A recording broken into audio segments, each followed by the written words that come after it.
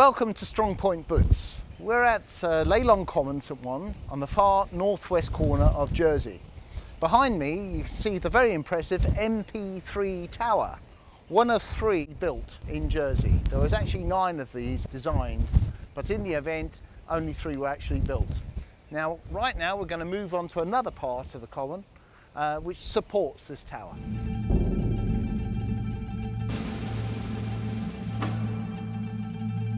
To defend the MP3 tower, which you see behind me, we have this FL-242 anti-aircraft bunker. We excavated this bunker in 2016. It was buried right up to the top of the lintel here, and we did it all by hand. We excavated 20 tons of ground and inert rubble from the entrance, and we exposed these entrances and the stairways to go into the bunker. Okay, into the 242 bunker. Above our heads is 2 meters thick reinforced concrete. Turn to our right. This area was meant to be a decontamination zone. It should have been fitted out with water. But in the event, this bunker never was. For what reason, we don't know. Probably because there was no water here up at Leyland. But it's a standard type of bunker, so it would have been fitted out for such. So there should have been a shower in this corner. We've got the remains of some racking here, and this is where Germans would have put their ready helmets on the top, or spare ammunition cases as well for their guns. But what's really quite something about this bunker is the artwork on the wall, which is the reason why the Occupation Society actually chose to excavate this bunker. So look here, we've got flowers actually painted onto the wall, onto a base coat of magnolia paint. And if we go into this room now, this is where the shells for the anti-aircraft gun were kept. So now we're in the ammunition room for the 2-centimetre gun that was mounted on the roof. Excuse the mess in this room a little bit. This is where we keep some of the tools and things for when we're renovating the bunker. And here you can see the remains of the original wiring that was in situ. If you had come into this room straight after the liberation, you would have found this room completely stacked high of ammunition, right up almost to the ceiling. So we go straight into the gas lock room. It was equipped with gas filtration equipment, but what's really striking about this room is the artwork that's in here. Just look at it. This is all original. It's quite something to see it all decorated like this. Again, with the magnolia paint behind, and it looks like oil paint being used. Looks like poppies. Right, so this recess here was actually for a sink, quite equipped as well on this little gas lock. And to the right is the place where the electricity came in and telecommunications. You can still see the remains of the cable on the floor here. So into the personnel room. If you look up on the ceiling, you can see where the bunks were, the chains were suspended down, and these fold-away bunks would have folded up against the wall, but the brackets are now gone. They've been taken by the scrap men. So we had 3, 6, 9 bunks in here, so 9 personnel could have stayed in the personnel room. And then we have this bespoke wall, all in brick, you notice. It's a standard feature because I've seen this bunker in Norway as well. And it was done after the main cast of the concrete. In that little room in there would have been the officers' room, the NCO's room, again equipped for 3 bunks. Right, so have you noticed, we've only got one entrance coming into this bunker. So had that entrance actually been blown in by a shell coming in and the personnel couldn't get out, then there's this escape shaft being put in. And you see those slats that are in there, they would have been for metal bars. So that was so in case there was a grenade that was actually tossed in down the chute, they would be given some protection. So the idea was they actually take the metal bars out and go out through the escape shaft. Now, there's this little hole here that's been put in, there's a bit of an adaptation. They must have had a very smoky stove because that hole up there was been for the stove. It couldn't have ventilated very well, so what they had done is actually punched a hole through the side to let the foul air fumes out, which is quite interesting to see. I don't often see that. So that's where the stove would have gone. And this is where the air pump, the air filtration pump, the gas lock would have gone. Up here you still see the remains of the wiring, still here. And this is the intake and outlet for the gas lock. And some remains of the original wooden lining there. This room would have been wooden lined as well. Right, up the stairs from the depths of the underground bunker. And look at these steps. They're slightly wider than normal. This is to allow an ammunition crate to be brought up by 2 men, ready for the gun. Right, and here we are onto the operating platform for the 2cm Olicon 29, which was a Swiss-made gun, and it was capable of firing 170 to 180 rounds per minute. When you look around this emplacement, you'll see some of these ready ammunition niches put into the emplacement all the way around. One of these recesses is quite different. It was actually to provide local defence for the gun emplacement. A soldier would come in here and would be able to stick his K98 rifle out of here to provide defence. So this is M2. This is one of 10 army observation posts that are still in situ around the island today.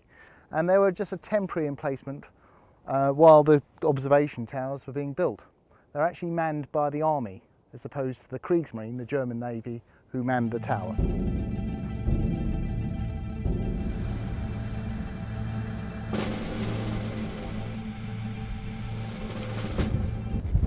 Before we go into the MP3 tower, I'd just like to talk to you a little bit about the bunkers that you see in the distance behind me.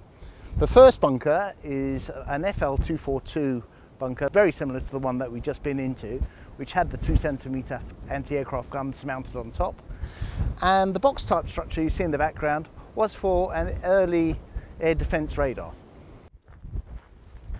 Right, so here we have this massive bunker right next to the MP3 tower. Now, just look at the size of this thing. It was actually under 2 meters thick reinforced concrete, and it was actually for a generator set for the radar on top of the tower, a personnel room and a plotting room for the radar. Also, local defence was this heavy machine gun position. Now, anybody trying to get into this bunker to capture it would have to run up against that. Now, that machine gun in there would have been capable of firing anything up to 1,000 rounds per minute, so I think it's goodbye Vienna to anybody trying to get in. This whole area was covered with camouflage netting. When you look around, you can see where the Germans made a big use of the natural camouflage of the area by utilising the original granite which they carved out of the area. Look here to your right, you see the cast of the concrete that was for the tower, and then a little bit further along you'll see the intake for the ventilation system, which was for a gas lock, which is slightly inside the tower. Just to the bottom of there is an entrance defence for a heavy machine gun, which would have defended the entrance from any commando attack from an assault from the cliffs. Here, just to the right of the entrance defence, you can see the different stages of the concrete pour for the construction of the tower. You see a line at the bottom, that's the first day's work. There's a second day's work, a third day's work, and so on as you go up the tower. Right, coming into the bunker. Look above us here, you can see where metal would have been originally placed. And that is all former of the bunker. But all this has rusted away in the past 70 years in a very exposed position like this. The sea air has just corroded everything. But this whole area is built like a jigsaw puzzle, and it had numbers on the plating to tell the construction engineers where to put things. So the metal's fallen away, but the paint has transposed itself in reverse onto the concrete. This area here, we have a recess for a radio mast that would have gone up, and it would have been wound up, cranked up, to a height of about 30 feet. And that was to keep in communication with the other important installations around the island and to transmit vital data to what's happening out on the sea between here and Guernsey. So there's actually 2 recesses, one there and one this side. So This area here, the scrap metal merchants came here in 1953 and removed all the heavy metal fittings, and here was known as a stable door. There's two separate doors and they've literally been cut off. So that's all we see today. And into the second floor of the observation tower.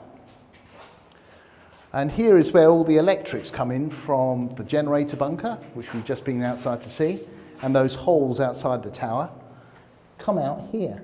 So this is all the cabling, the power cable from the generator bunker, and it was literally brought here as an afterthought, and it was punched through into the ceiling and right up to the top floor, some 14 meters above us. Okay, and down here is where the other electric cables would have come in to service the electrics for the whole bunker. You can see the traces where it would have come in and come in here. So there would have been a big junction box here and to distribute the power to the whole tower.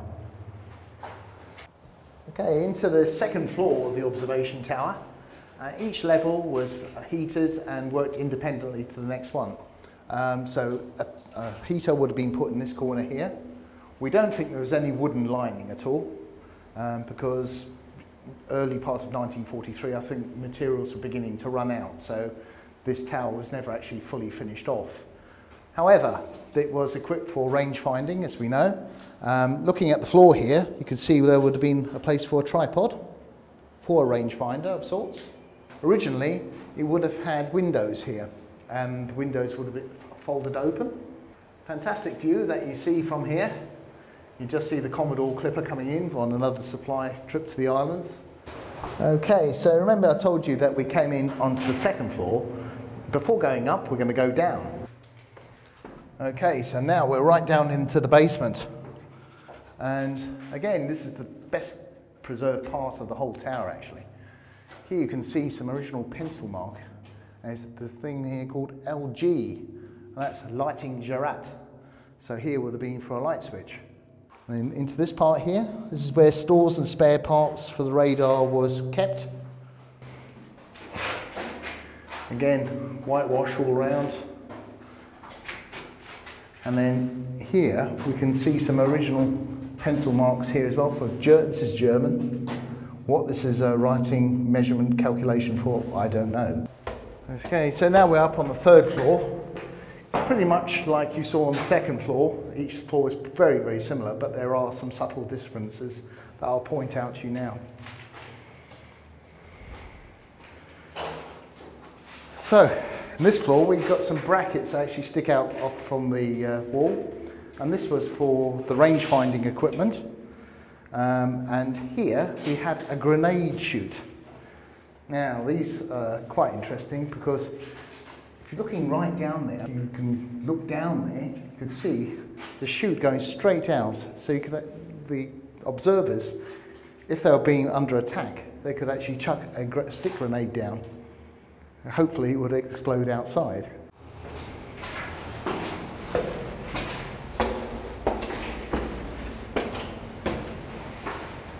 So now we're up onto the fourth floor, and this floor is a little bit different in that it offers protection for the rear of the tower through this heavy machine gun position, and another one of our grenade chutes here to the right hand side. Okay, so now we're on the fifth floor, top of the shop. A little bit of graffiti here on this level, dating from the 60s and the 70s. And here you have the entrance to the top floor, a shaft that would have made your way up to the radar. So in this level, top of the floor, we've got the best views, and looking across to our left, you can see La Corbière in the background. The observation positions were here to observe anything out there out to sea and communicate that to the headquarters. Guernsey had the longest range guns, battery Mirrors, that had a range of some 40 kilometres. So it could actually touch the beach here at St. Wands. But there were lesser power guns here in Jersey, but they were capable of controlling the traffic from Guernsey to Jersey, making sure that the cargo ships and merchant shipping of their German merchant shipping were protected. So we're at the end of this particular virtual tour. Before I go though, I'd like to just show you something that you shouldn't see for yourself at the bottom of the cliffs. It's much better from this vantage position. At the end of the war, there was tons and tons of ammunition, ordnance all around, and of course the heavy guns. And in February, March 1946, they were all brought up here and literally just thrown over the cliffs. If you come to this point and just look literally down there, you can see the guns on the low tide. Not all of them are still there. The Occupation Society between 1979 and 1993 recovered 7 of them. I hope you've enjoyed this virtual tour and one day you'll come and see the fortifications in person.